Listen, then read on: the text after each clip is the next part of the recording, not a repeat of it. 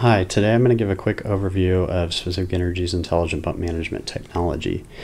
What this technology does, whether it is a water or wastewater pump station or a well, it does a few things. It allows operators to see where pumps are operating on the curve so they can be kept in a good spot so that they don't cavitate and they last longer.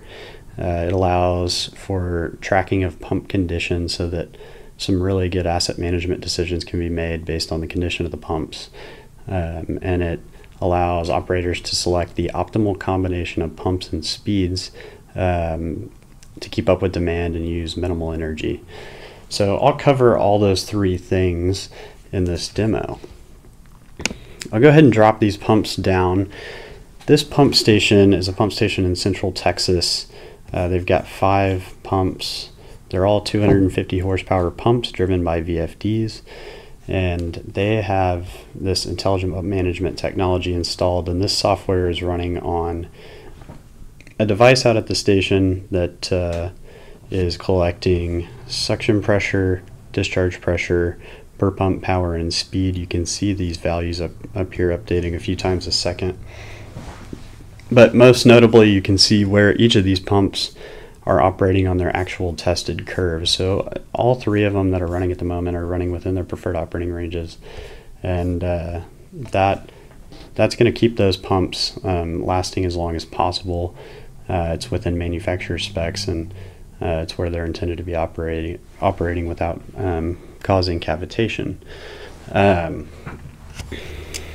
The second element of this software is it allows operators to track the condition, utilities to track the condition of their pumps over time.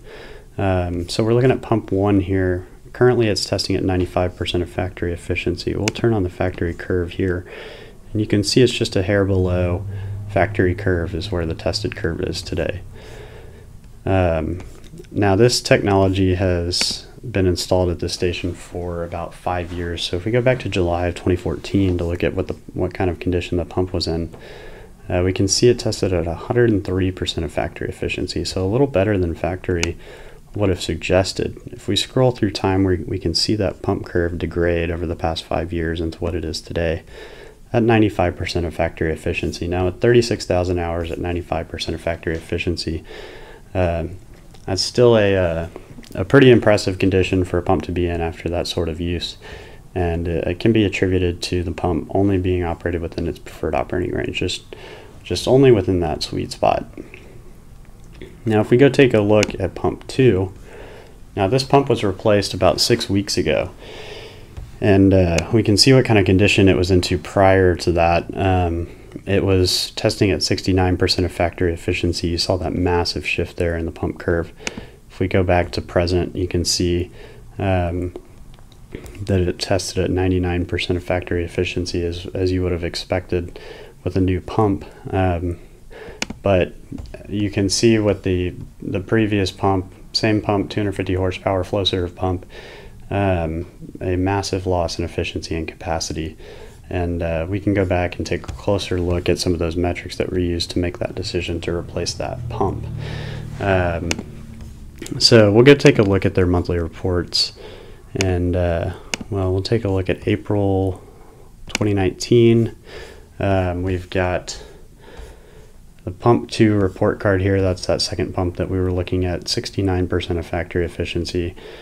Repair net present value of $52,898, repair ROI of 112.5%. So this pump had a present value of energy reduction of $100,000. So what this technology does is it does a virtual replacement of that pump and sees what the energy usage difference is, and then takes the present value of that over the life of the new pump. The repair cost of $47,000 with a net present value of that replacement of this pump at $52,898. So the positive ROI of 112.5%. They went ahead and got that pump pulled and replaced it.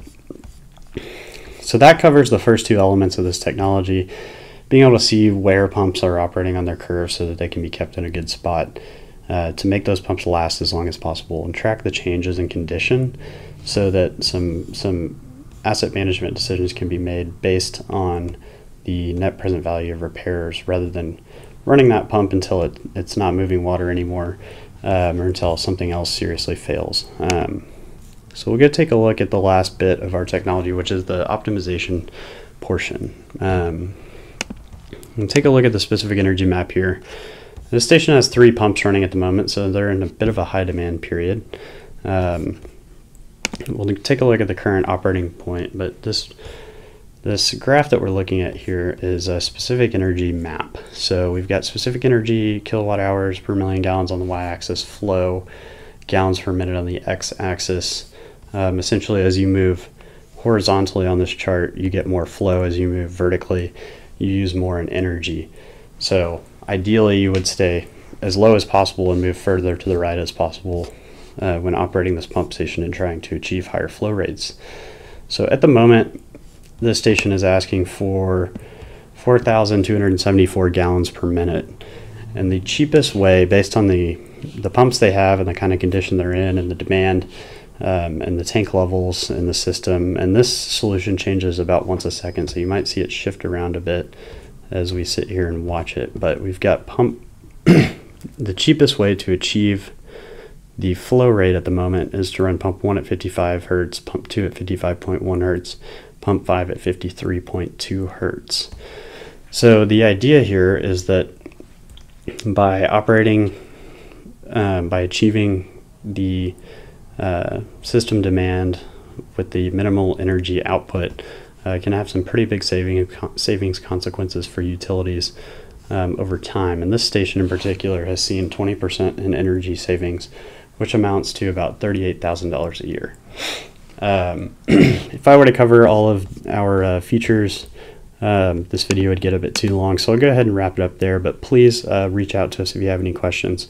Visit our website, and we'd be happy to talk with you. Thank you for watching.